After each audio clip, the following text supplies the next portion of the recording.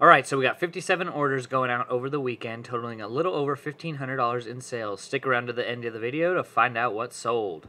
These women's Torrid chino pants sold for $10 plus shipping. And this women's Skifo sweater sold for $14 plus shipping. And these women's express pants sold for $12.55 plus shipping. It is $13,751. How was the weekend of sales for you guys? What are some things that you're looking to get better in? I think that as a reseller, you always need to be looking for ways to get better, to make improvements to your business, whether it be sourcing or organizing or maybe just getting a little bit more efficient at your processes. You can see here behind me this pit of black bags.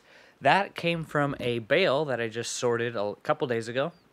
I ended up getting about 400 to 500 pieces out of 2,000 pieces, finding things like Patagonia, North Face, Carhartt, a lot of bread and butter items, and as well as a few vintage items. I pay about 15 cents to 17 cents per pound, though I do need to spend about 4 hours each week sorting through this massive pile of clothing. So I'm still in debate on whether I should just pay someone to do the sorting for me and pay a little bit more per cost of goods. It would be going from maybe 25 to 50 cents per item to about $1 per item, or just continue to do it by myself. You know, my time is valuable, and I really want to just focus more on the photography and the listing process rather than spending all that time that I could be listing and now I'm doing the sorting. So I'd rather just almost thinking about just hiring someone to do the sorting for me. So that's been the great debate over the last few weeks. What are you guys looking to do to improve systems in your business? I think it is crucial to always be innovating and improving in your business, no matter where you're at. If you're just selling out of your bedroom, look for ways to be able to sell more efficiently out of that bedroom. If you are struggling to find inventory, start cold calling junk removal services. Start calling mom and pop thrift stores. Start figuring out ways to be able to find more inventory rather than just the traditional methods. I think that that's going to be really transformative for you, as it has been for my business as well. This Nike men's windbreaker sold for $24 plus shipping. I'm just very thankful that people are still continuing to buy jackets, even though it might be lightweight. Do you pick up jackets in the summertime? I still pick up jackets in the summertime, and I pick up shorts in the wintertime. I'm still trying to fill out my store with an even amount of items. And if you think about it, it's still always cold somewhere, and it's always warm somewhere throughout the year. So especially if you have international shipping turned on and you're part of some type of global shipping program on eBay. So this women's sweater by the brand Gap sold for $10 plus shipping. So I just want to take some time to answer some of your questions. Just that said, where do I get my lights from and what lights am I using for my photography station? Well, let's take a look. They are the newer NL 660 bi-colored lights. You can see them right here. Probably not very well. But the nice thing about these lights, easy to use, easy to turn on. They don't take up a lot of space, which I don't have a lot of space for my photography setup. And this just lights everything really nicely. You can adjust the temperature of the lights to maybe a little more cool temperature, maybe to a little warm temperature, depending on your setup and how you want it done. But you could find them linked in the description down below. I believe they're about $160 for the pair. They come with the light stand. And as well as if you want a little bit of a softer light, you could also buy some type of soft box that will go around them. I pull these lights back so they're not so intense on my... So they're not like washing out the colors, you know, because they can get pretty bright. So I have these at like set to half power, so they're just not washing out a lot of the colors. But like I said, if you just get a soft box, it won't be so harsh on your photos, so you can get a little bit more color accuracy. So like I said, you can find it linked down below, and if you do make a purchase, it does greatly help out the channel, and I'm very thankful. I know, laugh all you want, folks, but these are a pair of Old Navy jogger pants, but they are linen blend, sold for $8 plus shipping. I love selling anything linen or linen blend this time of year. It really does well for me. So this is a brand you always should be picking up, and it's the brand Hudson. These are some men's Hudson jeans sold for $46 plus shipping. Right, one of my favorite brands to pick up, whether it's destroyed, thrashed, or in great condition, I don't care. Carhartt pants sold for $20 plus shipping, $14.07. $14,507. So do you pass on brands like Carhartt if they have holes or they're destroyed or have paint stains? Things like Riggs workwear, anything by the brand Carhartt, are you passing on it or are you picking it up? I found that even if it has paint stains, even if it has holes, it still will sell and pretty quickly, because you got to think about it. The buyer is looking to work in these pants, not exactly be going out on date night to a fancy dinner. So yeah, I just listed these maybe a week ago and they sold for $20. So $14,507. It's the last one. Oh my God. Okay. There we go. All right, so we have some big news, wonderful news.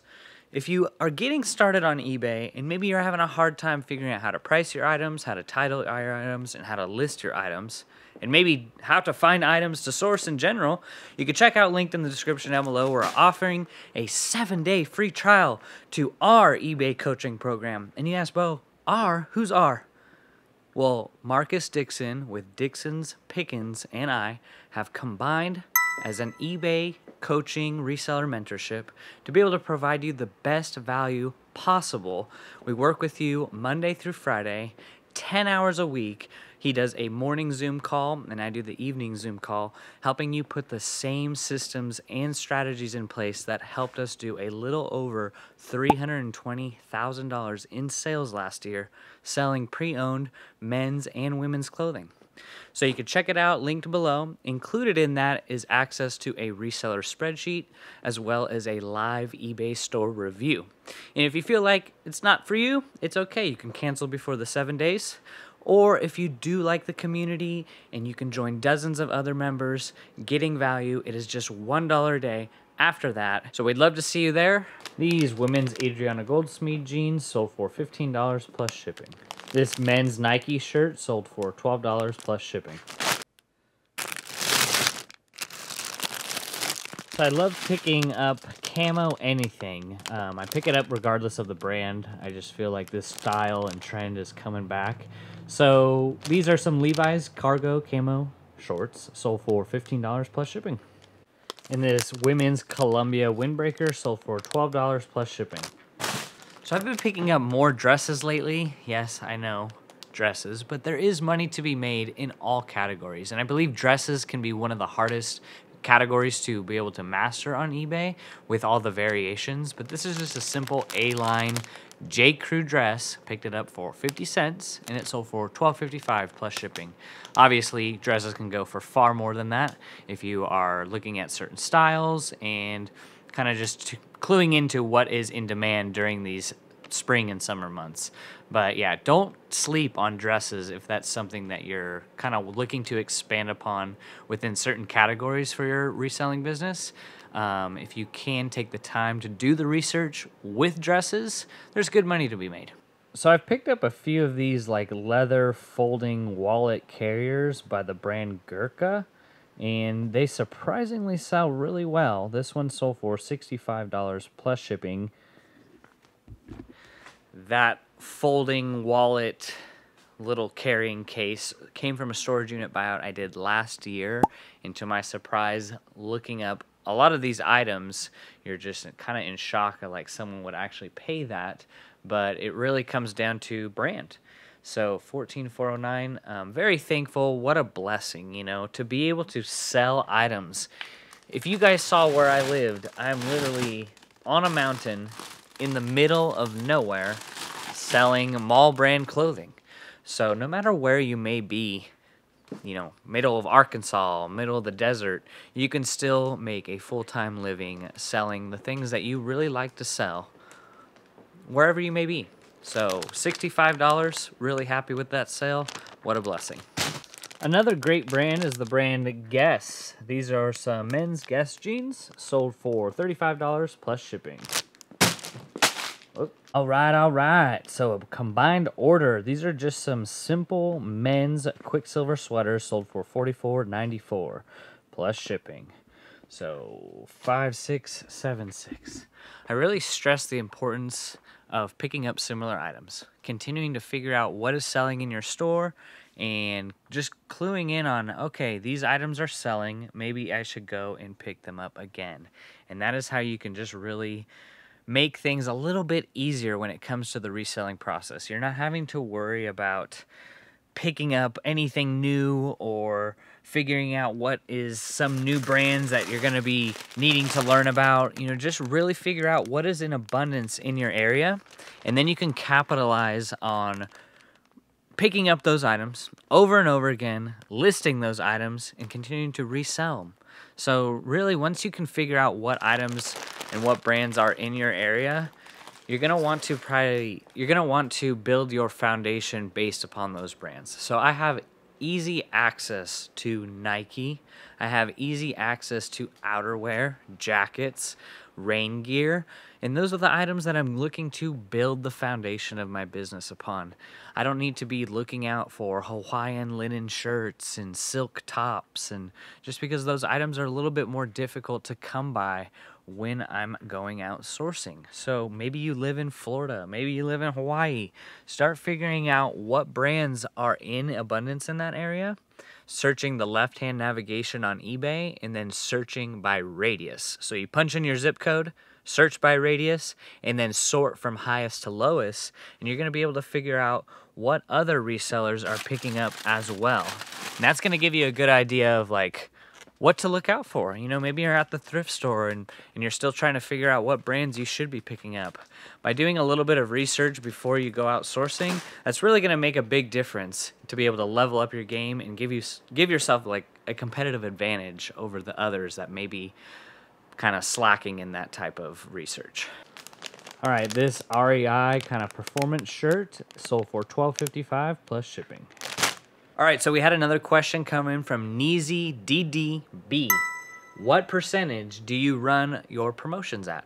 So everything in my store, with the exception of maybe Arc'teryx and some vintage pieces, I'm going to be running most of those items at a 10% fixed rate.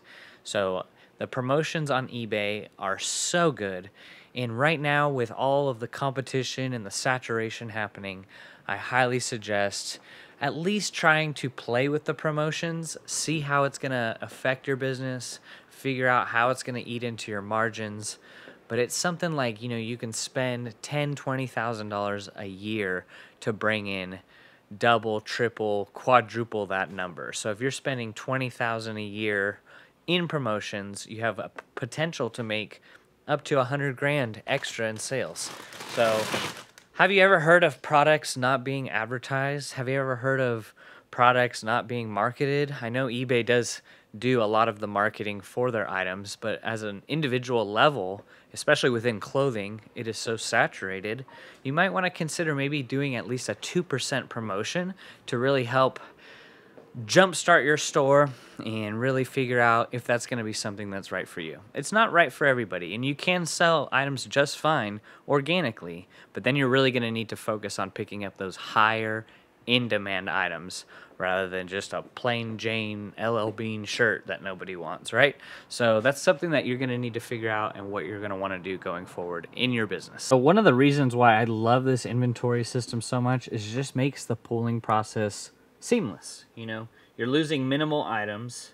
You're able to pack these items very quickly. So 8284. These men's Polo Ralph Lauren new attack jeans sold for $30 plus shipping. And it just makes things so easy to be able to just know where things at. You know, you have everything sorted by SKU number here in the rows. And you just know where everything is when you have the order come in on eBay. And yes, you can find all this linked in the description down below, from the racks to the boxes to the clear poly bags. Very thankful for anything that you decide to make a purchase on. Greatly helps out the channel.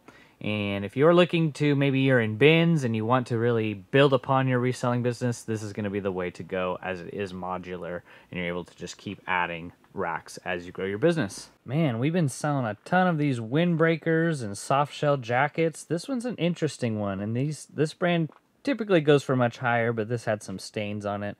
By the brand Frogs Togs. This is just a men's windbreaker, sold for $15 plus shipping. 11,497. Where are you? 11,497. We are.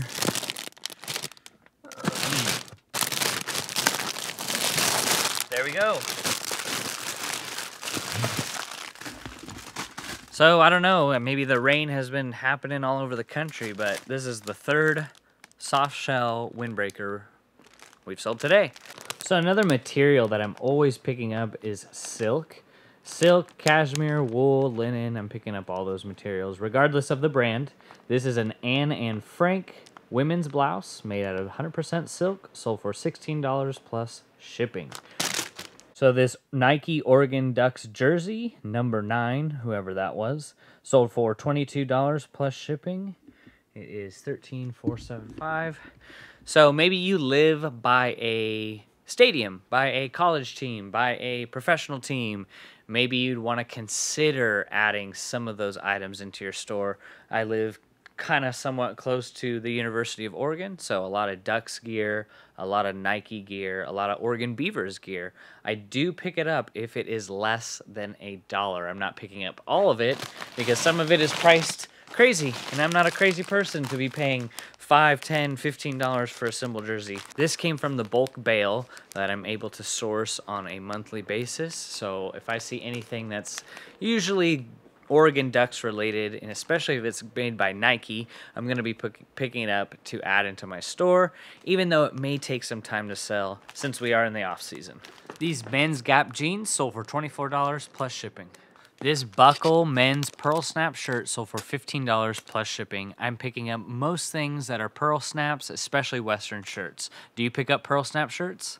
This Maurice's sweater, yes, I said the brand Maurice's, sold for $14 plus shipping. The reason why I picked this up is it is a 2X. Plus sized women's clothes sell better for me, obviously, than small, medium, or even large. So if you're able to find a Maurice's maybe in a really large size, like 2X, 3X, 4X, plus size, they're going to do better than most, especially since the sell-through rate is a little bit higher than those smaller sizes. So everyone should be looking out for this brand, the Dixon Clothing Company. They make men's flannel pearl snap shirts. This is the model Pensacola, sold for $62 plus shipping. These shirts can typically range between $60 to upwards of $100. This came from a bulk bale that I bought last week and found a couple of these Dixon flannels. So if you're figuring out the buy cost, you're looking at maybe 50 cents. So turning 50 cents into $62, oh boy, it's a good time to be alive and to be reselling. This is a really good quality brand. You can even just feel by the texture of the material, it's just better quality. So beautiful shirt, happy to get this going and to be able to put this back into the economy where someone's actually going to wear it. All right, so this Rockin' Republic men's jacket, it's more like a canvas blazer, sold for $112 plus shipping. It is an international order. It says it's in closet, so that's going to take a second to find. All right, so that took a lot longer than it should have, but this is a really cool blazer, and I love this brand, Rockin' Republic. The jeans do okay, but this jacket, also from that storage unit I did last year, it's got some of these embroidered patches on it. The original buyer paid $365. But you know, I'm just so thankful to be selling these jackets. I don't really have too much more space to be holding jackets, so I've been, you know, accepting a lot more offers lately that I probably wouldn't be accepting during the wintertime. But just happy to get this out of here. I had it listed for almost a year, and you know, I have a lot of men's blazers, so I'm definitely willing to take a lot lower offers on those, as less and less people are kind of dressing up and going into the office nowadays. So maybe men's blazers, you know, I'm typically going to be taking lower offers on those just to get them moving and taking those profits and investing them to buying more bales. So I don't typically pick up this brand unless it is like a plus size. So these are some Lands' End leggings, but they are a 2X plus size, sold for $17.95 plus shipping. So that's the difference, is like some brands I typically would just stay away from, right? I just will run away, don't want to see it. Land's End is one of those brands. It is a plus size. So this had just been listed for a couple weeks and sold for 18 bucks. 14,467. Just really happy. Thankful that you can really figure out what you do want to sell and then continue to pick up those items. So just a regular pair of leggings that came from a bulk buyout, turning a couple cents into 18 bucks. What are some strategies that you're trying to implement in your business? Do you really try to go for plus size clothing? Are you seeing that trend kind of moving in that direction? Seems to me like those small sizes, especially like skinny jeans, women's size 2, 4, 6, 8 even in jeans, can really sell much slower than picking up like a plus size 2X, 3X. So what do you guys do? This women's LL Bean t-shirt sold for $11.55 plus shipping. All right, so I love picking up Levi's, as you all know, but these are a pair of vintage Levi's shorts sold for $24 plus shipping, and as well as these women's compression shorts by the brand Under Armour sold for $17.95 plus shipping.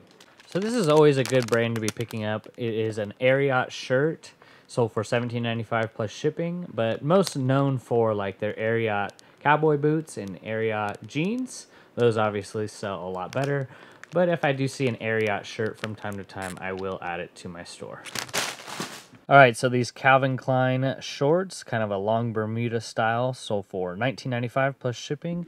7944. Way back here. Another storage unit purchase. You know, this had probably sat around for maybe 8 months, 9 months in my store. Really just happy to get these items out of here. These Calvin Klein men's pants sold for $31.96 plus shipping from a repeat buyer.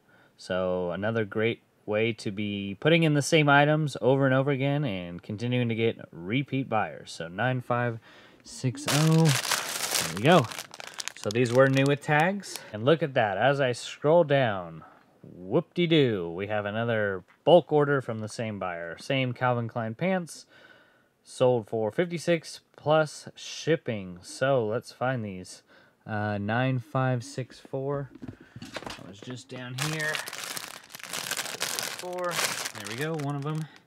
So yeah, all of these, like I've said before, especially when they're new with tags, are coming from a storage unit buyout. I bought out 5,000, 6,000 pieces of new with tag clothing that I just got from posting a simple Facebook ad. And this storage unit manager had contacted me and she goes, come take a look. And she opened up all the storage units and you're kind of like in a daze for a moment, like what is going on here? Apparently some guy was quite the shopper and hoarder, and he just kept going to these malls and buying tons and tons of new with tag clothing. Things like Calvin Klein, Ralph Lauren, Kenneth Cole, a lot of bread and butter items. So I immediately made an offer and bought it all. And I would say probably about 2 months ago is when I finished going through it all. And not all of it, because I still have some handbags to go through. But most of the clothing is now done and listed in the store. But boy, you really need to be prepared when you are buying bulk, because it may be something you're getting into that you're like, whoa. And it really helped me not have to buy inventory for about 8 months. And it took me that time to really find a good source. In that meantime, I was always trying to strategize, how can I improve upon my sourcing? Because I know things like this don't always happen, right? It's rare. It's a rare thing. So my ideal situation was like finding some type of rag house or some type of way that I can pay people to source for me and bring the inventory to me.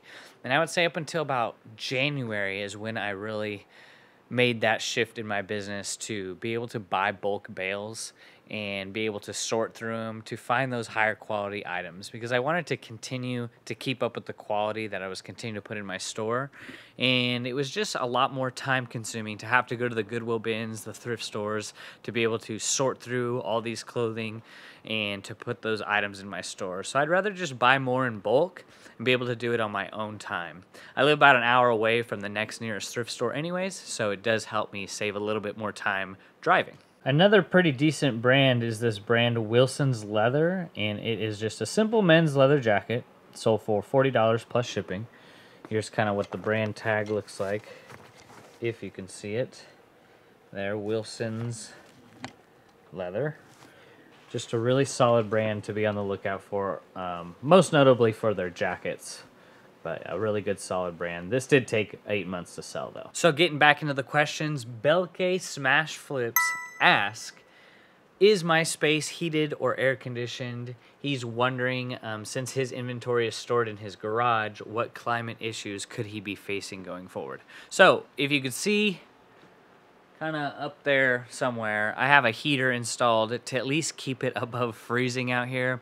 You've seen me bundled up over and over, time and time again. It's because I live in the Pacific Northwest, and it does get a little bit cold here, not negative 50 like in North Dakota, but it does get cold, right? So I have a lot of my clothing stored in these poly bags. I really just make sure that I keep an eye on the relative humidity. I have these thermometers placed all throughout the shop, and my main concern for storing items in cold areas is at least keep a heater above maybe 40, 45, 55 degrees in your warehouse, and have these fans that are all along the ground here. I have about 4 of them that continue to move air and circulate air all around the shop.